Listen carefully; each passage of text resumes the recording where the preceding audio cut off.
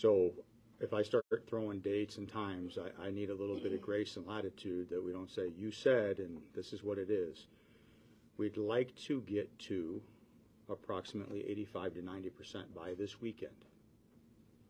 No guarantees that we do. We talked about being at 3%, and now we're at 25%.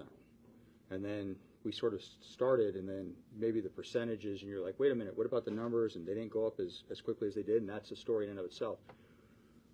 We had, on the initial few days, done some recoveries, and when we ran the dogs, even though the area was marked, the dogs, because of their ability, found more.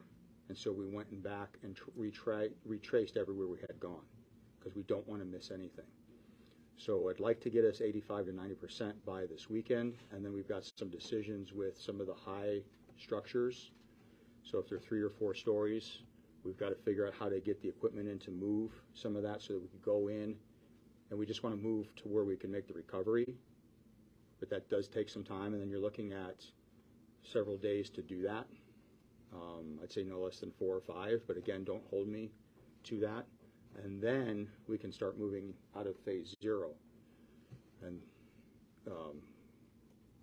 we recognize that we'll consider that done, but it's always possible that we may find someone later.